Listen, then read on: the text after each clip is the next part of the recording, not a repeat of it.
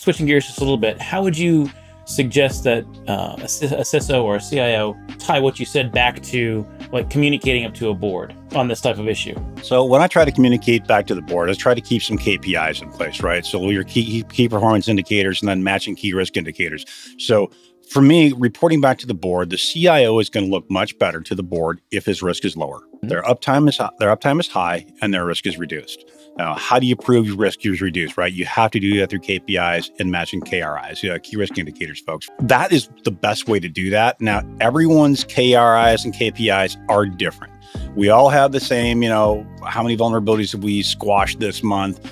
I mean, are we even looking for vulnerabilities? First off, are we getting better? What's our trending? We know every month, you're going to get a spike because your vulnerability scanner got an update and you're going to get a spike of new vulnerabilities found. But overall, what's your trending look like overall? If your trending is going down, your board of directors is going to be much happier than if your trend is all over the place and you just can't seem to control it, right? Because now it looks like you're chaotic, right?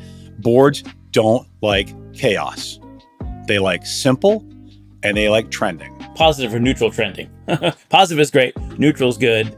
Downward trends are a red line, clearly, right? Yeah, that's a good point.